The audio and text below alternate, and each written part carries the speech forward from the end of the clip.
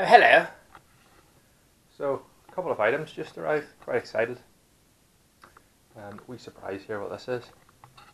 But I just decided to get myself one of those Alice packs.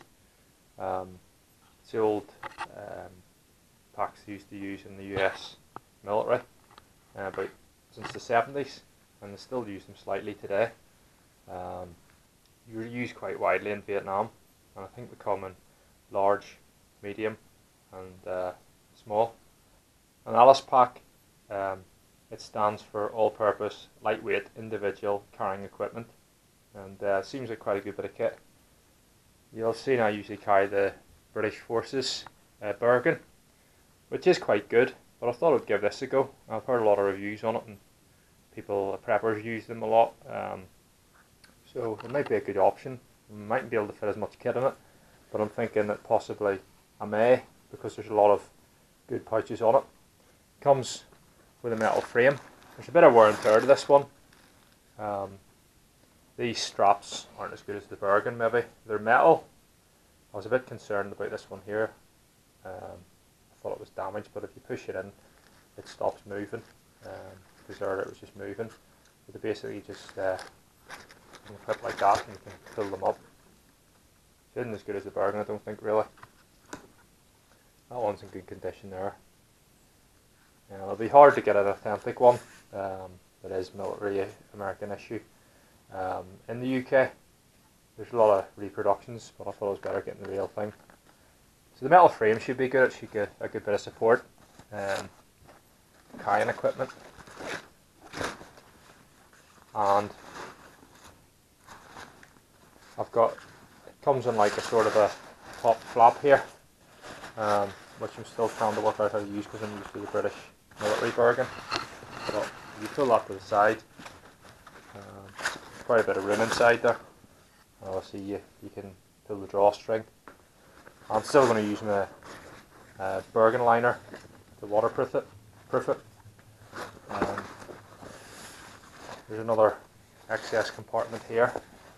I might put my shovel in there, but it might be a bit too close to the back, but maybe warm kit can go in there, so separate from my Bergen, the rest of my Bergen, or Alice pack now. Or I can maybe put my poncho or tarp in here, because if it's wet it'll keep it away from the rest of my stuff. But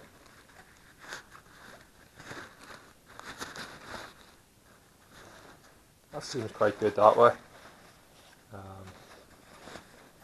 It'll take a while to get used to this system here. You have to pull these down and lash it down, but these are quite long, so you could fit a roll mat in here, or even a sleeping bag.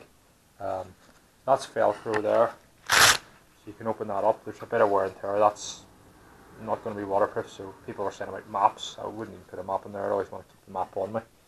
But you could still fit maybe a waterproof jacket in there, because the jacket's already waterproof now, and you're going to take it out when it rains, so it doesn't really matter. So moving on to the other pouches that we've got here. There's three magazine pouches, so they'll be handy for fitting odds and ends in. And then you've got three sort of large utility pouches. So I'm thinking I'll fit my water bottles in them, and then maybe a poncho to keep it separate from the rest of the Bergen or Alice pack. So I'm going to work with it and see what I can do with it. Unfortunately, there's these side bits, and I thought I would be able to fit my axe in them, but they're slightly too small. But maybe get them tailored to fit it. And you could molly pouches onto that as well, which is quite good, and that would be good if you put a bungee in that. I could maybe put a roll mat on it. But the good thing about the metal frame is, I've seen a lot of people doing, is you can attach stuff to it easier, and it should be able to fit. You could even fit a sleeping bag to the bottom of it, put it in a waterproof canoe sack and bungee it on, and that might be a good option. It'll give me more room, and then maybe put the roll mat on the side. But I'm going to work with it and see what I can do. It's a good waist strap here. That'll give some good support, so I'll be quite happy with that.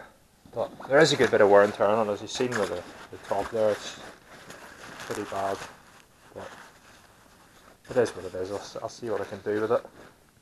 It's worth a try, trying new things and seeing how good they are. but I'll do a review when I go out with it. I'm going to be going out tomorrow night with Mikey, and I don't know if I'll have time to get it packed, because I'm quite a rush to get out. I've got my military bag packed as always, always ready to go. So I'll give that a go. But one item I will be trying is this here. But hopefully the guy at the post office is giving me the correct bit of equipment. What is it? I love opening these, it's so exciting. So yeah, you give me the right parcel. So have you guessed what it is yet? The new sleeping bag I got.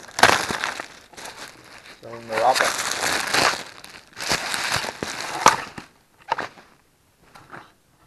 So it's the Snugpak Softie Elite 4. Reason I got a new one is my sleeping bag zip broke. I had a Softie chrysalid, I think it is. I think it might have been a 3, so you're having to use other stuff to keep you warm. But now I've just got this, and this goes down to -15, and it's got a comfort rating of -10. So in UK temperatures, this will keep me warm. With a bivy bag over it, that's going to add an extra 5 degrees of heat.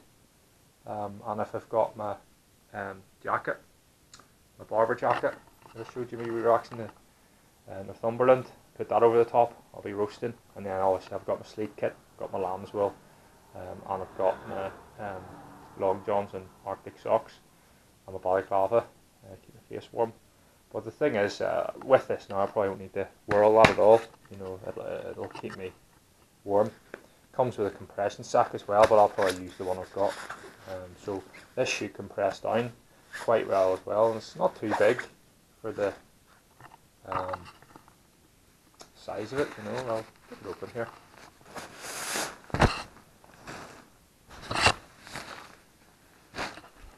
So yeah, seems like quite good quality with all Snugpaks.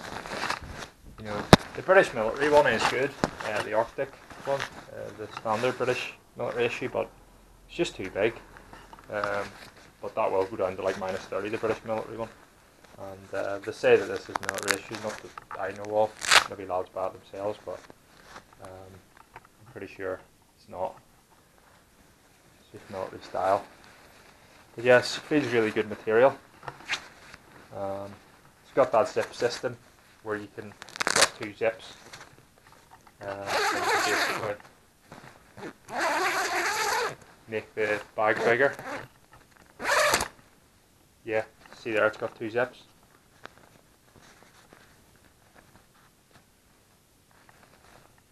So that can either be making the bag bigger or taking it in and making it smaller. It's got the clips there at the bottom that you can clip it up for people that are a bit smaller to keep a lot of heat in. No, it feels like really good material.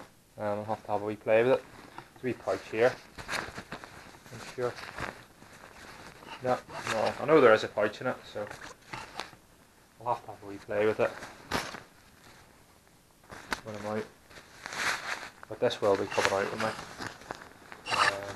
The whole wool blanket thing I don't think is going to work, just sleeping with that maybe in summer, but it's good to have, I suppose. It's 2 zips.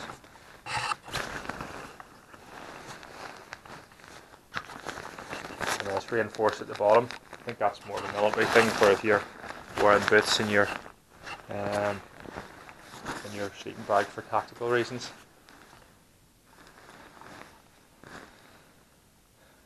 So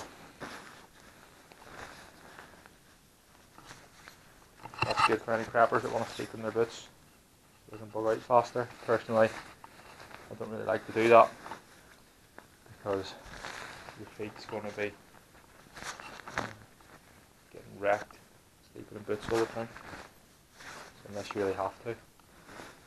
Another thing I use is Gore-Tex socks, so if my feet do get wet, I can just whack the Gore-Tex socks on and that will dry my boots out quite a bit. You can wear them in your bed if you are in a sort of place where you need to get out of there quickly.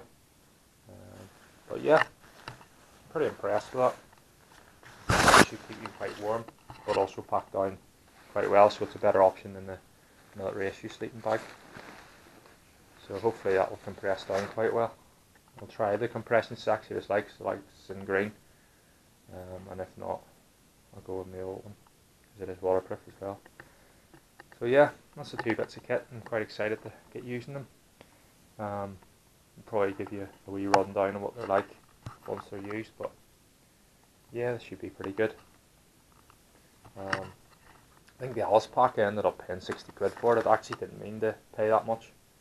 It was old eBay.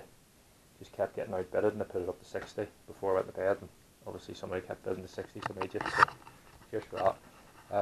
The Snugpak was about 76 pounds. You can probably get it cheaper, but you're better buying a more expensive bag than wasting money buying loads of bags. I think it might cost me about 80 with express delivery, but I wanted to get it as soon as possible. So yeah, about £76, 75 you're going to get it for. I think that my chrysalids was about 50. It was alright, but you know, you better spend the money and get a decent one. Because I mean, I can't probably get that all repaired. The zip repaired on it, and I'll probably use it for a summer bag. But coming into winter now, you know, you can survive no bother, and you know, it would be fine with the other one, but for comfort, which is quite important when I'm out there, that's what you want, you know, something to keep you comfortable and warm. So yeah, just wee thoughts for you. You're planning getting a new sleeping bag and a low carrying system.